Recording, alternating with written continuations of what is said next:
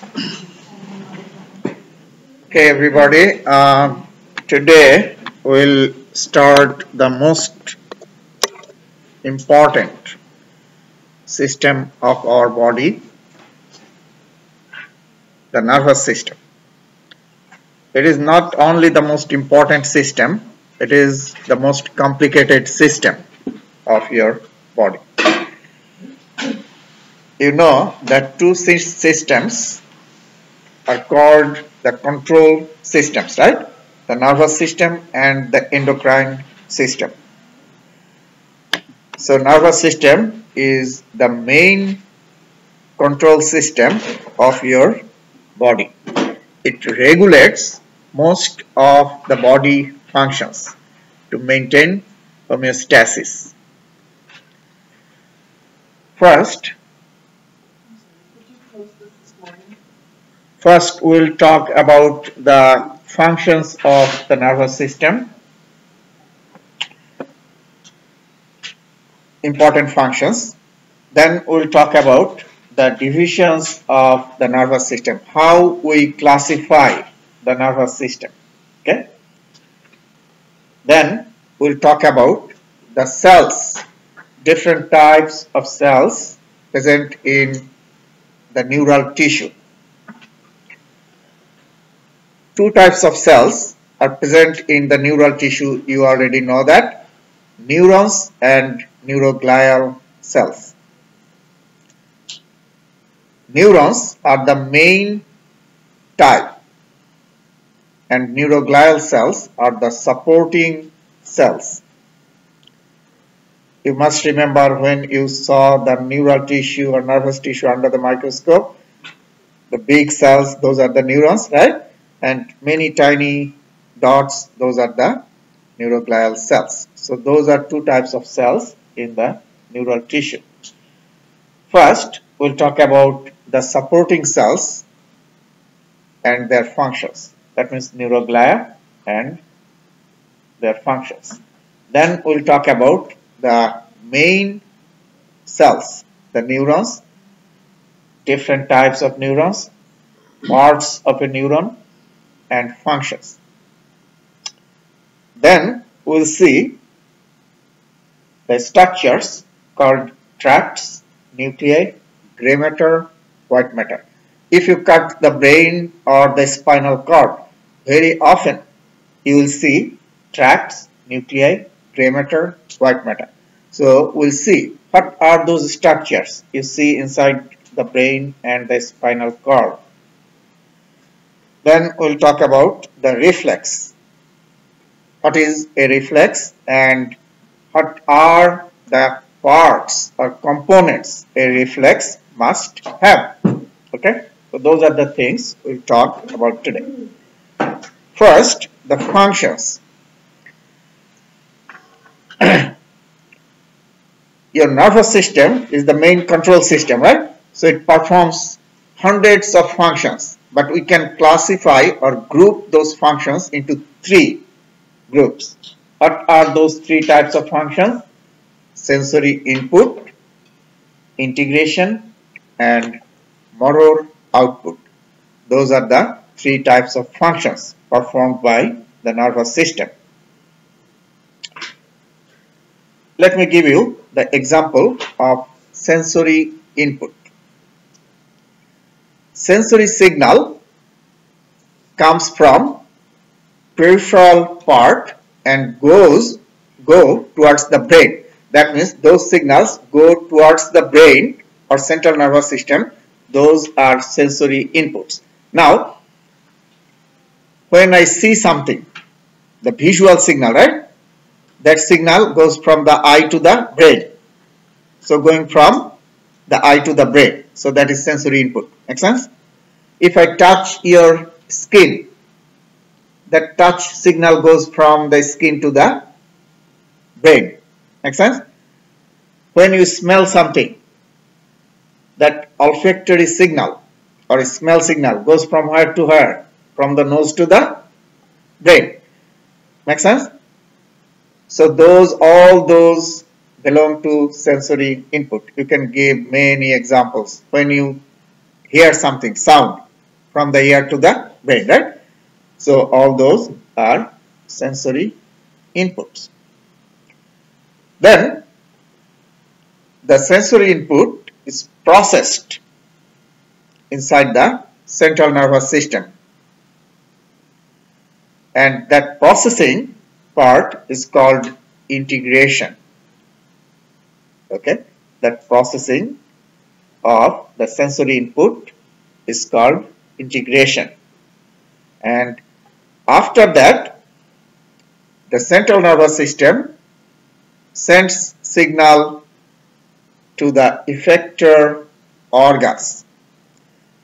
That means the signal now gets out from the central nervous system to the effector organ, and that is called motor output.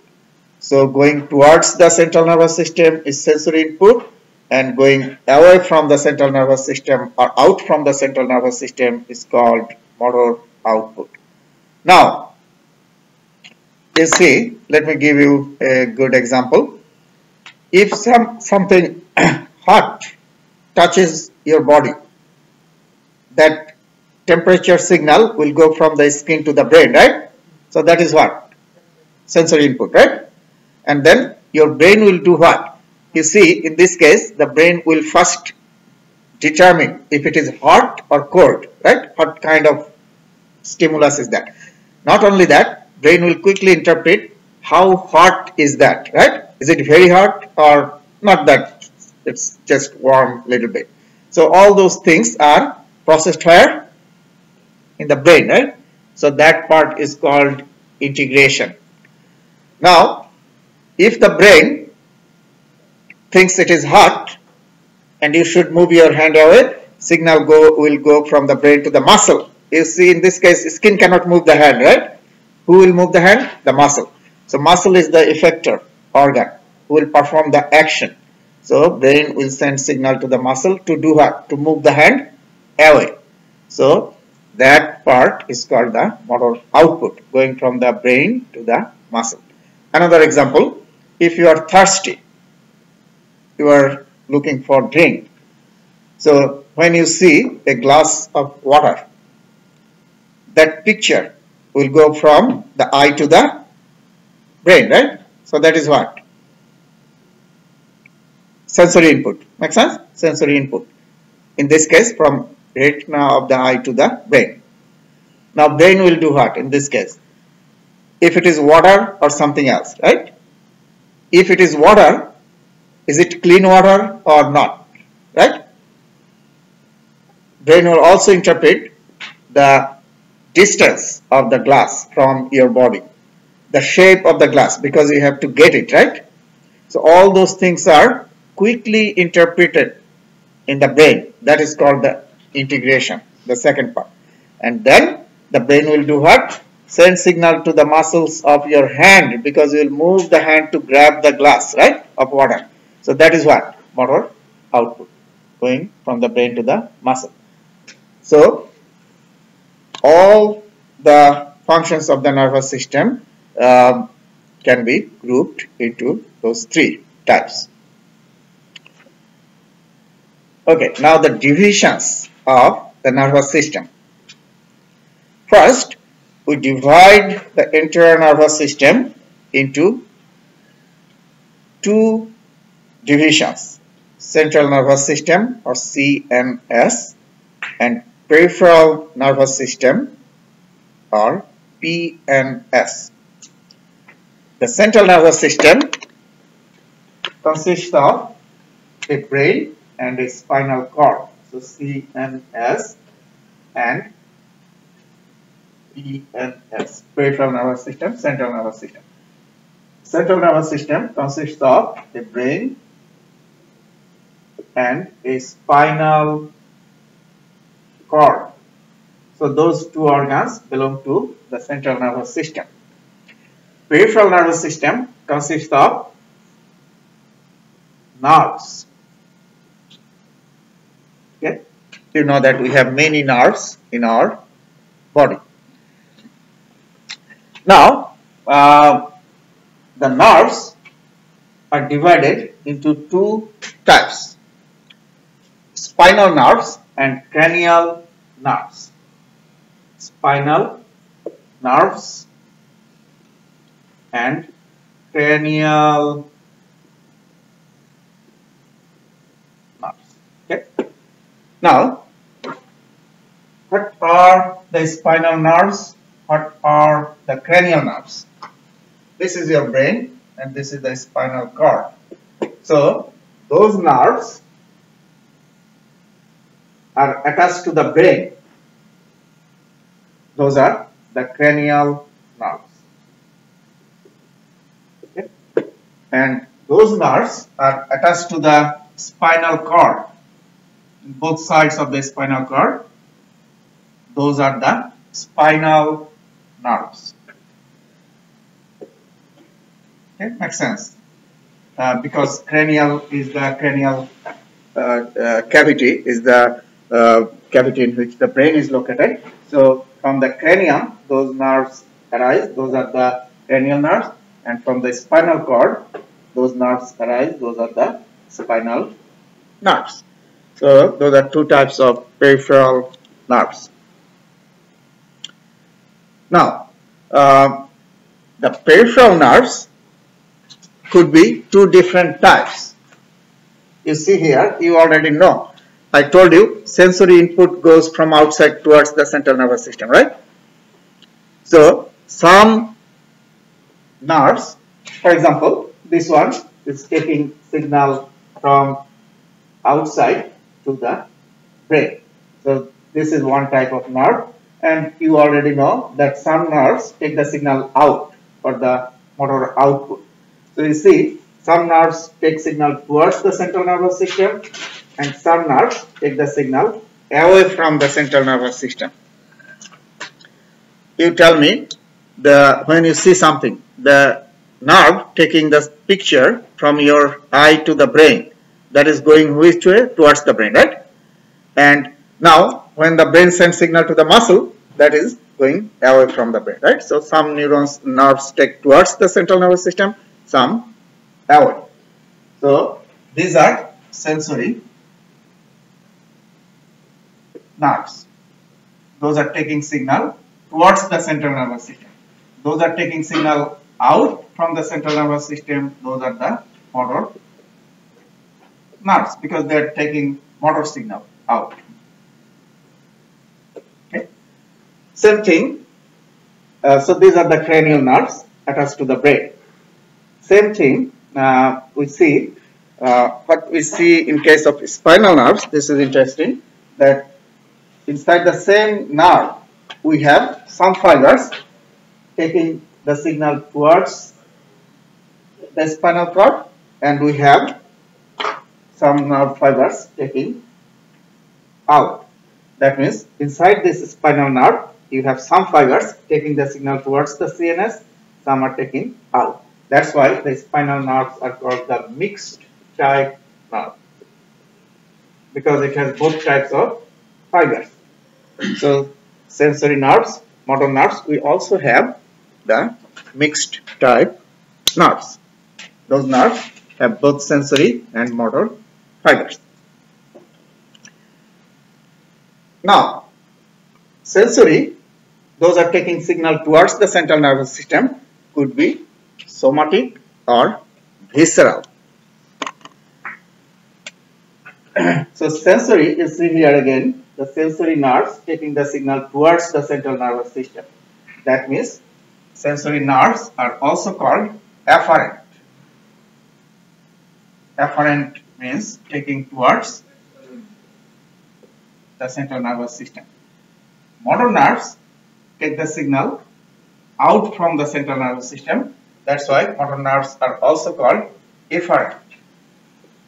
Exit starts with E. Efferent nerves. Okay. So sensory nerves are also called afferent nerves. Motor nerves are also called efferent nerves. Okay.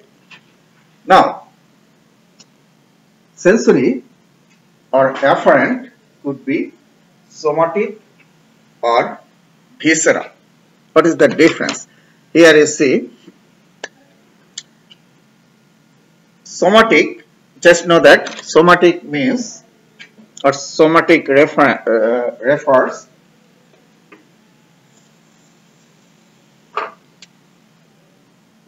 to the outer structures. Somatic refers to the outer structures. What are the outer structures in your body? For example, skin, muscles, skeletal muscles, joints. Okay. So, somatic refers to those structures. Visceral refers to internal organs. Can you name few internal organs of your body? Liver, spleen, kidneys, right? Those are the internal organs. Outer organs are what? Skin, skeletal muscles, joints, right? So, somatic refers to those outer structures. Visceral refers to the internal organs. Now, you tell me, now you understand. If I feel pain in my joint, right? Pain is a sensory signal that will go to the brain. So, that is somatic sensory or visceral sensory? Somatic. If I feel pain in my skeletal muscle, that is what? Somatic sensory, right? Now, if I feel pain in my stomach, what is that? Visceral sensory, right? Visceral afferent, or liver, or kidneys. So, somatic afferent and visceral afferent. Now, efferent or motor could be somatic and autonomic. Now, somatic efferent will go to the skeletal muscles. Okay, that is voluntary. We know that. If something hot touches, the same example I am giving, hot touches your skin, then if you think that it is not that hot, it will not harm you, you may not move your hand away, right? But if you think that it can harm you, then you will move your hand away, right? So that is voluntary or involuntary? Voluntary, right? So your skeletal muscles are voluntary, you know that. You can control. So the output, the motor output, that will go to the skeletal muscles, that could be somatic or voluntary. You can also move the joints, bones at the joints, voluntarily. You decide if you will move or not. So, somatic motor, going from the brain or central nervous system to the muscles or joints for the movement. Now, the motor output could be also autonomic. What is that? If the temperature increases in your body, what happens in the heart rate? Anybody? Goes up or down? If your body becomes hot, in fever, when you get fever, heart rate goes up, right? When you do the exercise, what happens? Body temperature increases, heart rate goes up. So that means what? When body temperature increases, that signal goes to the brain, right? Your brain then sends signal to the heart and heart rate increases. Make sense? So is that voluntary or involuntary, the increase of heart rate? Involuntary. You don't increase that, right? It happens by itself. You'll see when you get fever, if you take the heart rate, it goes 100 or above. The heart rate increases, right? So that signal going from the central nervous system or brain to the heart, that is autonomic. Make sense? So the motor output could be voluntary, that is to the muscles, or involuntary to the other structures. Now let me give you another example of involuntary. If you are hungry and if you see very delicious food in front of you, then what will happen in your mouth? Secretion of saliva will occur, right? Salivary glands will secrete, release saliva. that is autonomic or in voluntary? Autonomic, right? You don't do that, it happens, right? In your stomach secretion will occur, that is autonomic. So the autonomic signal can regulate the glands, the cardiac muscle, I gave you the example of heart, right? And also to the smooth muscles. When you are hungry, if you see delicious food, smell it, your stomach will also starts to contract, okay, slightly. So that is a smooth muscle. You know that internal organs are smooth muscle, right? So now you got the example of both voluntary motor and involuntary or autonomic motor output. So motor could be voluntary and involuntary. Okay, now autonomic has two divisions. Autonomic is controlled by two divisions, sympathetic and parasympathetic. Those are the two branches of autonomic nervous system. They just know that work in opposite way. Example, sympathetic activation increases the heart rate. So when your heart rate is increased, that is done by the sympathetic branch of autonomic nervous system. Parasympathetic decreases the heart rate, lowers the heart rate. So another way we can say, when sympathetic activation occurs, how your body responds. We say fight and flight, right? Response. That means when you are excited, what kind of changes occur in your body? That is the sympathetic activation. That is done by sympathetic activation. When your body is in relaxed condition, in comfortable condition, like you are sitting on a couch and watching, nice, beautiful movie, you are in comfortable, right, condition, that is the activation of parasympathetic division of the autonomic nervous system. So what kind of changes occur during that time? If I ask you, when you get scared, what happens in your heart rate? Increases, right? Gets faster. So that is sympathetic or parasympathetic? Sympathetic, right? When you are excited, your muscle tone increases, right? So that is also sympathetic. What kind of responses you see during excitation? Those are done by sympathetic. The changes you see during your resting comfortable condition, that is what? Parasympathetic. So when you are relaxing, your heart rate goes down slightly. That is the activation of what? Parasympathetic. Make sense? When you're relaxing, your muscle tone also goes down, right?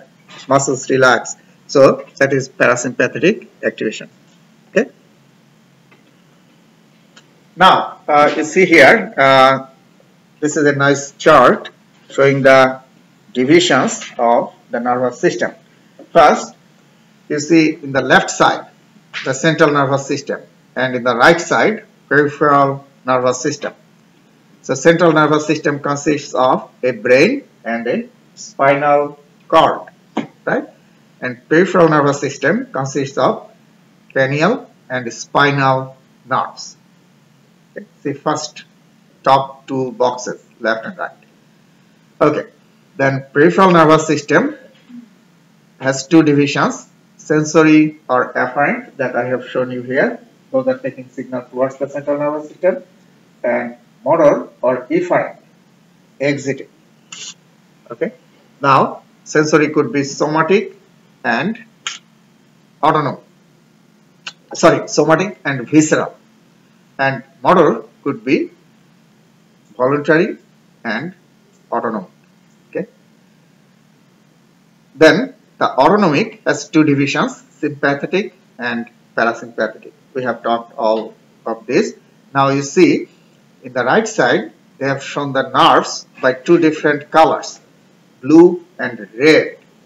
Blue nerves take the signal towards the central nervous system, that means sensory or afferent. Red nerves take the signal away or out from the central nervous system, so those are motor or efferent. Okay, so we have talked about all this. Now the nervous tissue. Nervous tissue has two types of cells. The main cells are the neurons. The function of the neurons. In one sentence, if I ask you, what's the function of a neuron? Production and transmission of electrical signal. Okay, production or generation and transmission of electrical signal. When the neurons get excited, they produce electrical impulse, and that is transmitted through the axon, right? You know that, the process. Neuroglial cells are the supporting cells. Now, until like a decade ago, we did not know that neuroglial cells are that important, but now we know that neuroglial cells are very important. They perform a number of important functions in your nervous system. Some important functions of neuroglial cells are some neuroglial cells can migrate towards the injured neurons. That means some neuroglial cells can move towards the site of injury or inflammation. Some neuroglial cells can do phagocytosis, engulf. What do they engulf? They engulf the dead cells or abnormal cells or microorganisms, bacteria or virus. Some neuroglial cells can guide the direction of movement, which way the new neurons should move. After a new neuron is formed by multiplication, some neuroglial cells guide them to move towards the location where they will go.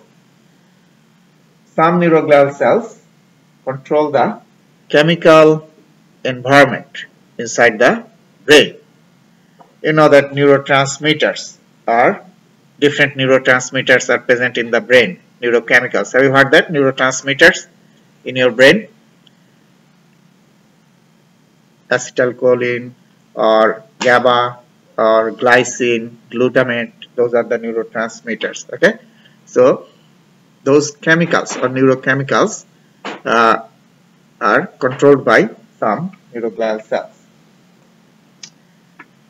Some neuroglial cells provide insulation, covering around the neurons.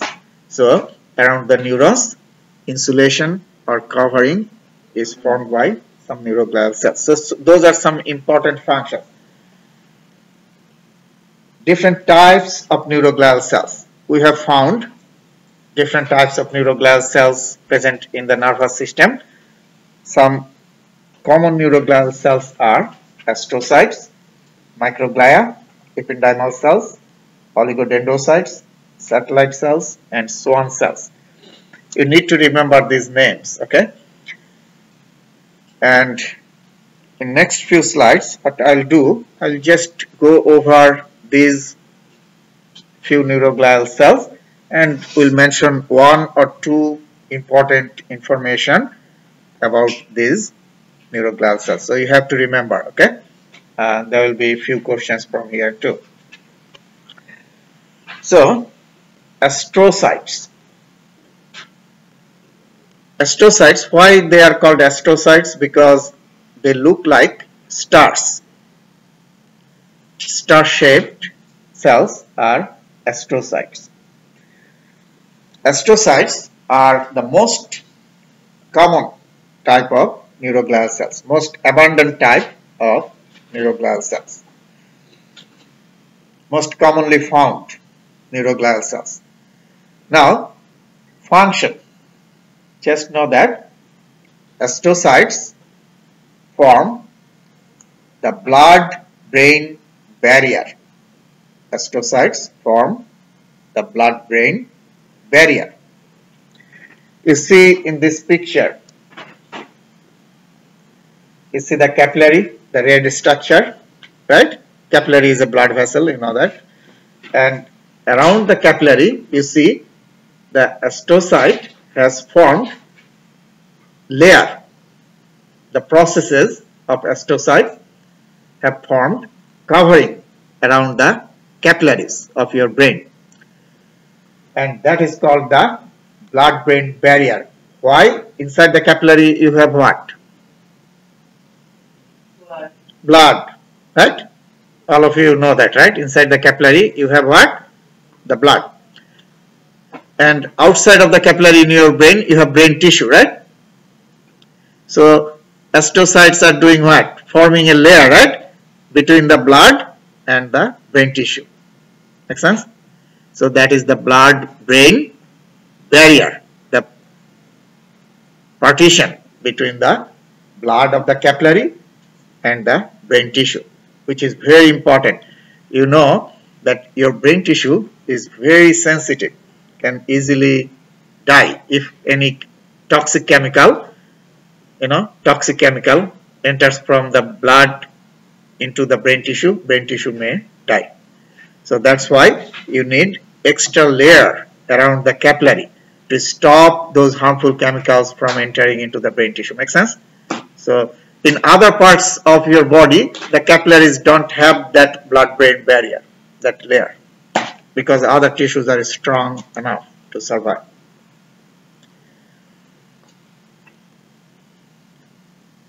Microglial cells. Microglial cells are phagocytic cells. That means they can do phagocytosis, engulf the microorganisms or dead cells. Okay, and that's why you see the microglial cell has long processes, so they can engulf the microorganisms or dead cells, and they provide defensive functions. Ependymal cells. Inside the brain, when you will see inside the brain, you will find the cavities inside the brain. So say this is the brain. Inside the brain you have few cavities. Like this is a cavity that is called ventricle. Those cavities are called ventricles. Okay, and the ventricles are filled with a fluid. That fluid is called CSF, cerebrospinal fluid. So inside the brain you have the cavities, those are called the ventricles, and inside the ventricles you have the fluid that is called CSF, cerebrospinal fluid. Now, in the wall of the ventricle you have the ependymal cells like this, kind of flat cells.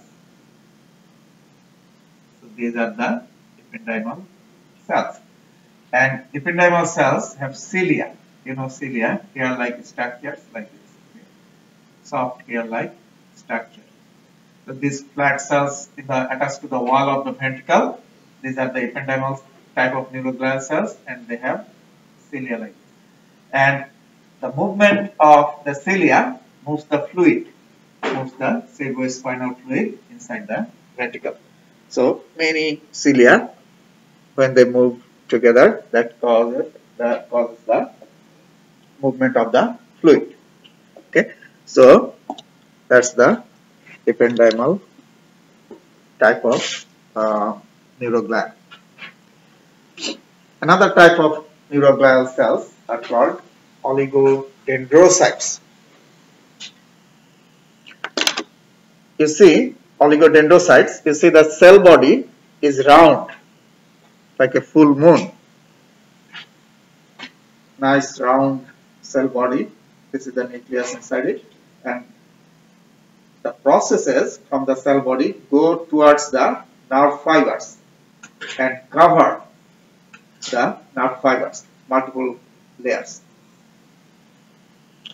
Form multiple layers around the nerve fibers, and that is the insulation of nerve fibers.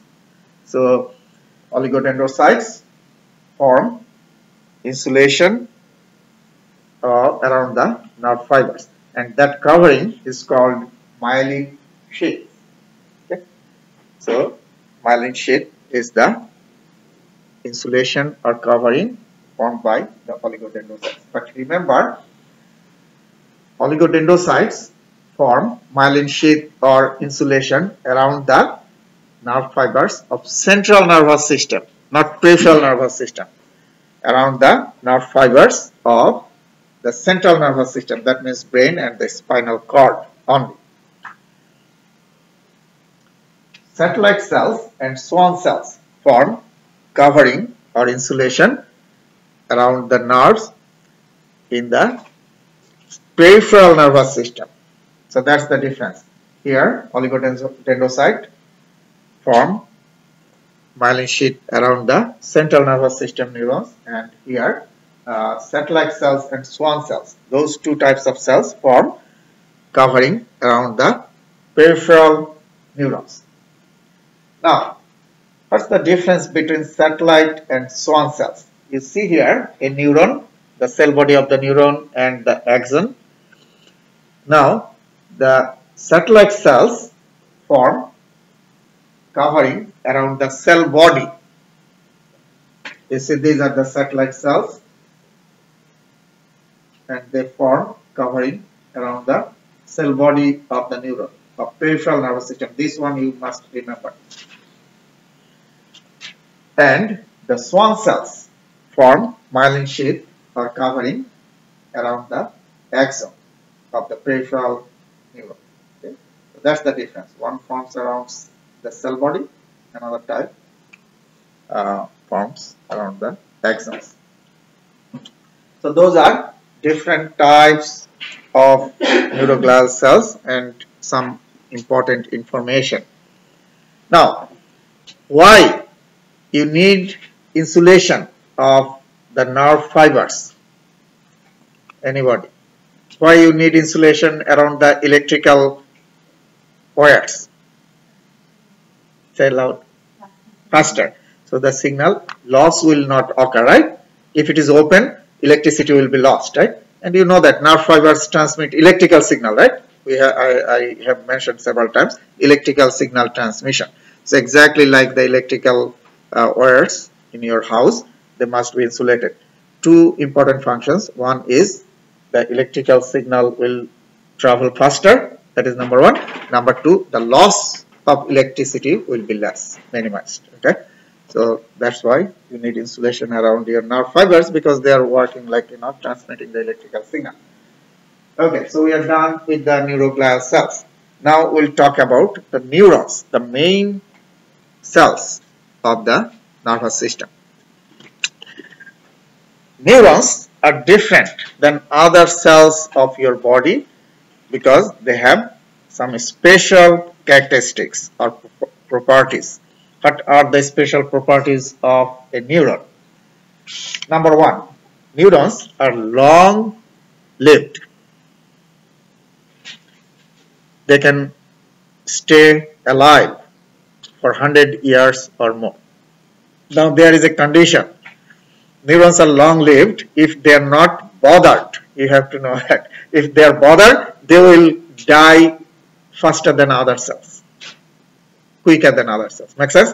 So neurons are long-lived, 100 years or more, if you don't bother them. If you bother them, they will die faster than other cells of your body. For example, if I block the circulation to your hand by pressing here. After a couple of minutes, if I release that, your hand will still, be fine, the muscle cells. Now, if I squeeze here, stop circulation to your brain for 2 minutes, what will happen? Okay. So, you see, no oxygen will go to the brain. So, the cells, neurons will die very fast. So, if you don't bother them, they will stay alive. So that's the property. But they are very sensitive. That is another property. Mitotic. Usually, neurons don't multiply. Okay.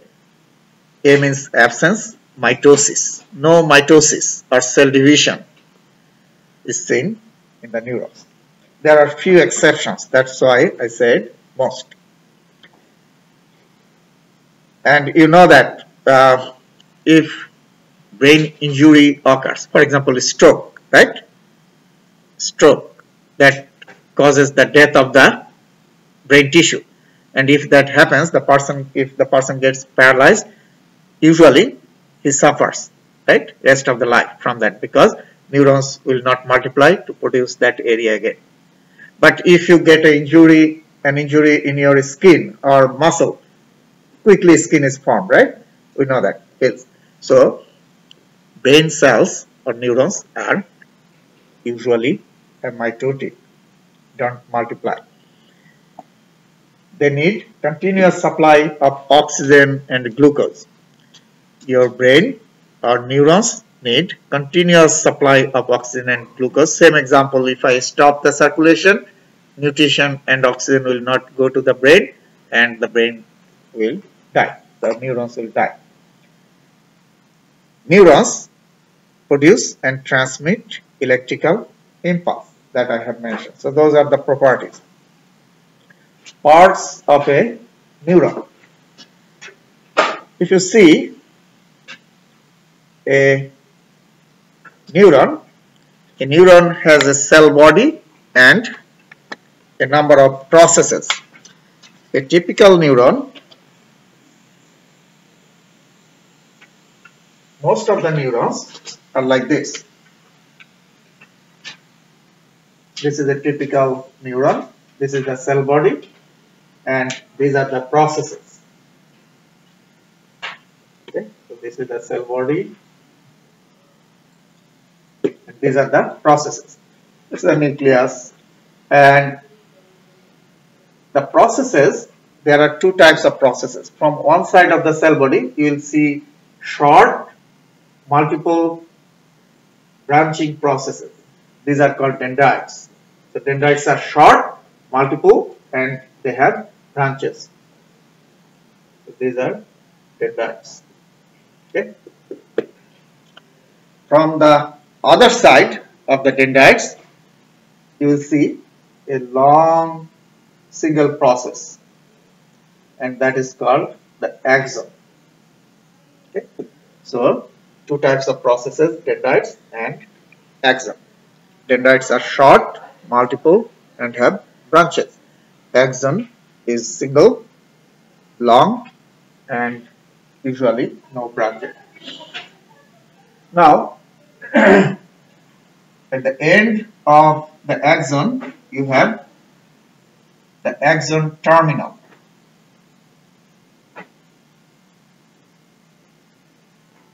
Axon terminal, the end of the axon. And the area where the axon is attached to the cell body, or axon arises from the cell body, this area is called axon hilum. Okay, axon hilum. You can see there, must be there. Yeah, axon hilum. Inside the cytoplasm, you have micelle granules, kind of dark granules. Those are called micelle granules. Micelle granules are actually highly condensed endoplasmic reticulum of the neuron. So highly condensed ER, endoplasmic reticulum in the cytoplasm. Missile granules are also called missile bodies. So same thing. Okay, missile bodies or missile granules. Those are tiny bodies in the cytoplasm. Highly concentrated chemicals are present inside the missile granules. Then around the axon you have the Schwann cells in the peripheral nervous system, remember, and these Schwann cells form myelin sheath, okay, like this. So Schwann cells form myelin sheath. Now in between the Schwann cells, you see there are open spots. Those are not covered, and these open spots are called nodes of Ranvier. Nodes of Ranvier.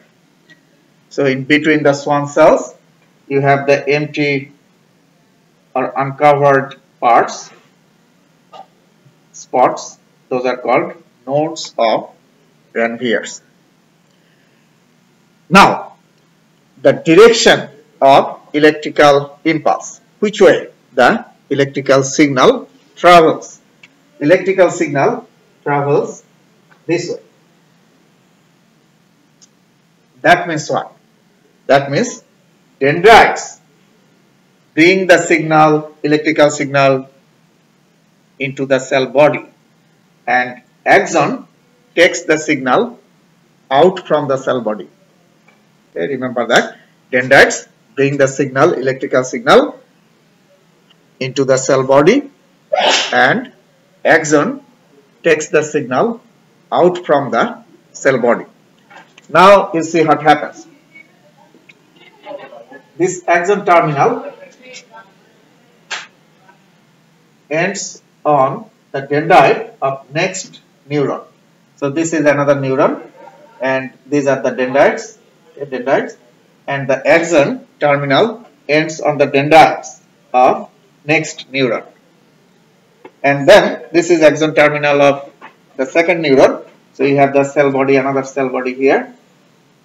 These are the dendrites, okay, and this is the axon terminal. So this way the signal will move, okay, and this is called the synapse, where the previous neuron meets the next one. That means axon terminal ends on the dendrite. That is a synapse. Synapse. That's how the neuron, one neuron gives signal to the next. Okay, axon terminal to the dendrite of the next neuron. So synapse is space between the two? There is space, like neuromuscular junction. Right. Exactly same way. White matter, gray matter. If you see inside the brain or the spinal cord, you will see some areas are white, some areas are gray. White areas are called white matter, gray areas are called gray matter. Now, why some areas are white and some areas are gray? Inside the brain and the spinal cord, how the neurons are located. Let me draw this way. So this is a neuron, this is another neuron. The neurons are located like this.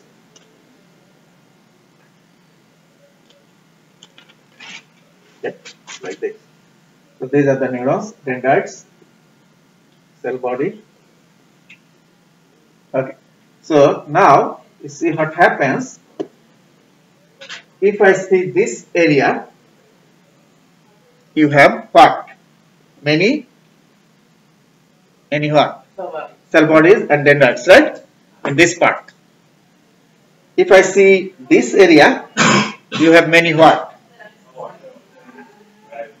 Axons. Make sense? Here you have the cell bodies and dendrites. Now, inside the cell bodies, you have those granules. Those are called what? Nissl granules. Remember that? Nissl granules in the cytoplasm. So all these cell bodies, cytoplasm, has Nissl granules. That's why, because of many Nissl granules in this area looks gray. Now, these axons are covered by what? Myelin sheath. Remember?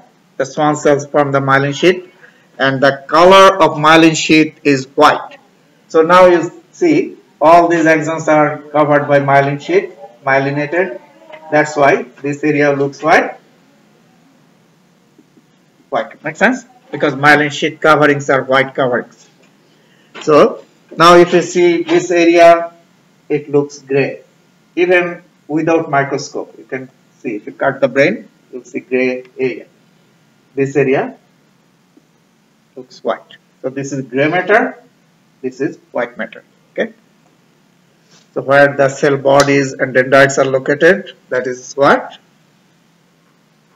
Gray. And where many axons are located, white. Classification of neurons.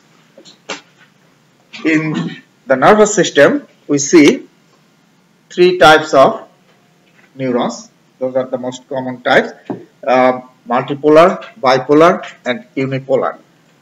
Unipolar is also called pseudo-unipolar. Now remember one thing, that the neuron I showed you a few minutes ago, that is a multipolar neuron, and that is the most common type neuron. Multipolar is the most common type neuron. Multipolar neuron has a cell body, multiple dendrites, okay, and one axon. In the left side, you see two multipolar neurons in the picture. From the cell body, you see many dendrites and one axon. So that is multipolar. Bipolar. Let me draw here. So if you see a cell body and several dendrites, that's the common type. That is the multi. If you see the cell body, only one dendrite, remember the one has arisen. That is the only one dendrite and one axon. So this is bipolar because 1, 2. One dendrite, one axon. That is the bipolar. If you see there is no dendrite, this is the cell body, and the cell body is attached to the side of the axon. This whole thing is the axon. Okay. This is the cell body. So no dendrite, but the cell body is attached to the side of the axon. That is called unipolar or pseudo-unipolar. Okay, pseudo-unipolar or unipolar. So those are three types of neurons. Now the synapse. I have already shown you the synapse. Two types of synapse we see. One is the neuromuscular junction that you have seen before.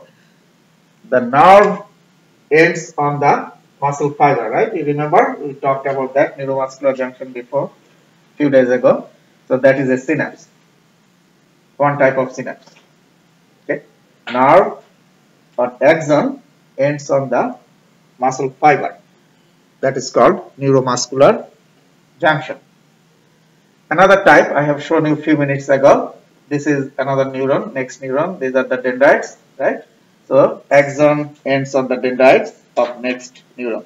So this is another type of synapse. So this is nerve to nerve. This is nerve to muscle. Nerve to muscle is the neuromuscular junction. Okay. Why these are called chemical synapse? Because you already know ACH is released here, right? Chemical. acetylcholine. Here, different types of neurotransmitters are released. That's why these synapses are called chemical synapses. Reflex. Reflex is a rapid autonomic response to a stimulus, in which, this is very important, a rapid autonomic response. It must be rapid, fast, and spontaneous. Involuntary. Autonomic means involuntary. In which a particular stimulus always causes the same response. Now let me give you a good example. If I put flashlight on your eye, your pupil will do what? Constrict, right? You know that. Is it autonomic or voluntary? Autonomic, right? You don't do that. It happens. Every time I will put flashlight on your eye, your pupil will do what? Constrict. Makes sense? So this is quick response, but autonomic. Makes sense? And every time, if I put the stimulus, give the stimulus, it will respond same way. Makes sense? Same way. It will not dilate. It will always constrict. So those are the three conditions. Must be fast, rapid, autonomic, and every time you present the stimulus, the response should be same.